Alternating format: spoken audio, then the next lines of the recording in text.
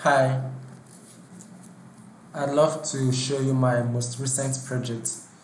So I recently decided to begin automating my data analytics project. I want to create something automated, something that updates immediately if possible as the data is being entered into the database. So for this particular project, I used the following tools. I used Streamlit, I used Postgres SQL, I used Python, Azure Postgres database, Python Plotly, and Power BI. So for the Streamlit, it's what I use to host the application. This interface you are seeing is being hosted on Streamlit. This app is on Streamlit. Then in the back end, I used Postgres SQL to query the database. Now, mind you, all the data that is being entered from here, it's saved on my Azure Postgres database on the cloud.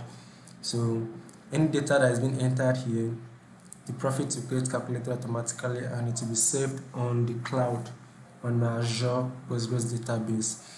So I use Postgres SQL to query that database and bring out some results. Then I use Python to convert that result into a data frame for what you are seeing into this data frame. And also I used Python Plotly interactive library to plot this visualization from that data frame. That was what I used Python Plotly to do. Then lastly, I used Power BI to connect to that database and create a report for a mobile view. Okay, so briefly I'll just do a little exercise here to see how it works. So to the left is where you make some entries. It's a test I'm just checking out, right? I just to test run it.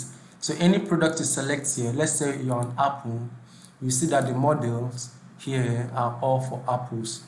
If I should select on, let's say, Samsung, you see that the models will give you different options for Samsung. Now, mind you, this is not like a full big project, right? It's just to see how these stuffs work. So I just have some limited model of Samsung here. If it is Xiaomi, for instance, so it will get updated and you can select any of the Xiaomi. So let's say it's Xiaomi, let's say 12T. Now this is where you enter the date in which that item was purchased, right? We are looking at a simple phone database, phone sales, phone entries.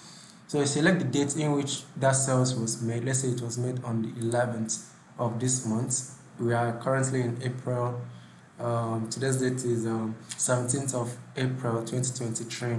So let's say it was bought on 11th and I sold it as of today. Let's say I bought it for 2,000. Mind you, this is just a random number, it's not like the exact price. Then I sold it for, let's say, 5,000. So here is the Xiaomi column. Now what will happen is, once I save these details, this table will get updated. What we are saying here is the last five entries on the table that is on the database. So if I save these details, it will become ID number 2 with its content. Mind you too, what I gave was just the cost price and the selling price. So the profits will be calculated for us automatically. So also pay attention to the chart. This is Xiaomi. So we currently have 3,600, right? Then we have 4,400 and 8,000 here. So immediately I click on save details, this chart will get updated instantly and our table too will get updated instantly. Now the Power BI will not get updated until I refresh it, right? I need to refresh it because of how I set it. But here will get updated instantly. So I'll click on save details. So you see, Xiaomi is now here and you see the entries here. It has changed. It's now 6,413K.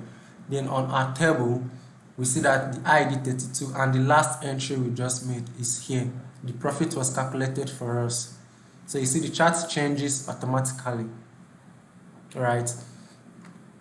Then let's make one more entry. Let's say I bought it on 12, sold it today. but let's say for a different price, let's say 4,000.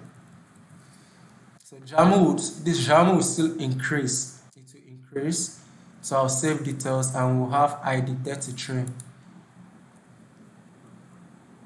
So you see, it increases and we have the latest entries and the profits. So this is it. Now coming to the Power BI, based on how I design it, I need to refresh it. Now, if you pay attention here, we just have Xiaomi here, like as it was initially. So the moment I click on refresh, it will get updated instantly with the latest entries we have on our database. So I'll click on refresh. Have you seen? We now have our Xiaomi 8.6K, 8.6. The Apple is 6.5K, 6,500. Then here is the chart. Okay, so this is the web view. So here's the mobile view of this report. So I used Power BI to design it in a way that the owner of the store can view the report from his or her phone directly, as you can see. So had it been you had the phone was something I can show you like right here, you will see that all you need to do is refresh that view, that report on your mobile phone, and it will get updated with whatever latest entry has been made on that database. So this is like my latest project, and I hope to build on this and come up with something more advanced than this. Then down here is the documentation where I list some steps and stuff you need to know about the application and how it works. Then I also created a space where you can download the data. Now you can download this data here in a C, not this 5, like the whole data set, like 1 to 33. You can download all of it in the form of a CSV or an Excel file or a JSON file, whichever one you want. You just click on it and it will take you to where you can download the file. Okay, so here is how you can reach out to me. Alright, thank you. That's what I was going to show you. So it's an automated process whereby you make your data entries, your chart gets updated. Now, like I said, this is like a test. So in my future projects to come, I'll get to plot in more views here and then build more charts here for the phone view and for the web view. Thank you for watching. Drop some comments on wherever you're seeing this post, either on LinkedIn or on YouTube. Then if you have any question concerning the project, reach out to me. Thank you.